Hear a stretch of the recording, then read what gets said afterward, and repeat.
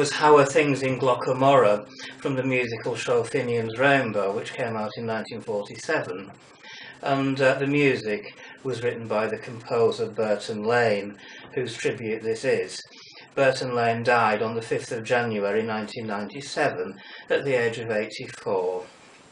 He was a classically trained pianist and made a small, very significant contribution to the musical theatre of Broadway and then of course Hollywood when his shows were turned into films.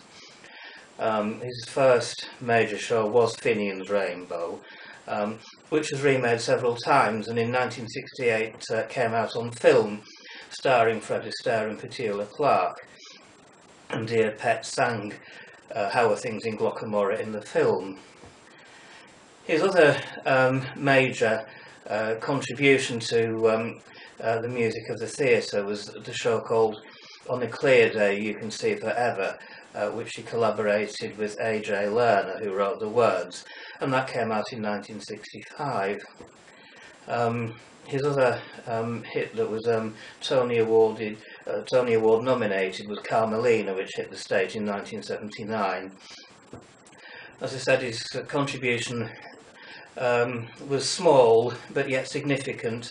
But one thing that he is credited for is the discovery of Judy Garland, and he heard her singing in a Paramount Revue show the song Zing Went the Strings of My Heart.